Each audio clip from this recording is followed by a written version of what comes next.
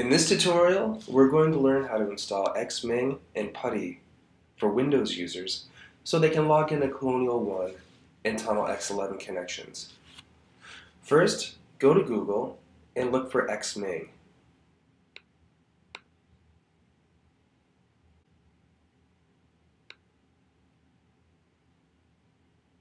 Go ahead and download it.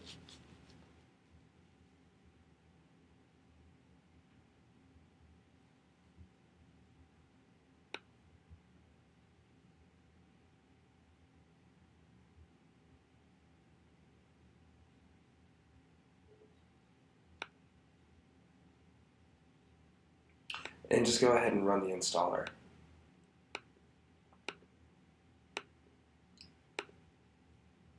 Should go pretty quickly. Okay. You can verify that XMing is running by coming over here and looking for X.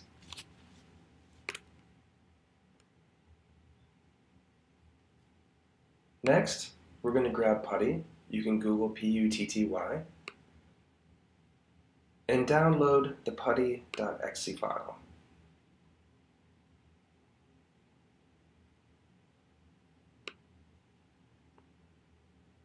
Drag it to your desktop, double click it, and run.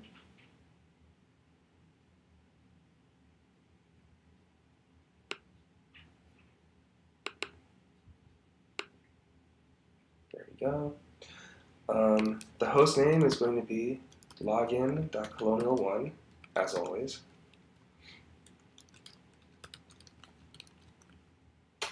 And under SSH on the left-hand side, go to X11 and click the Enable X11 Forwarding.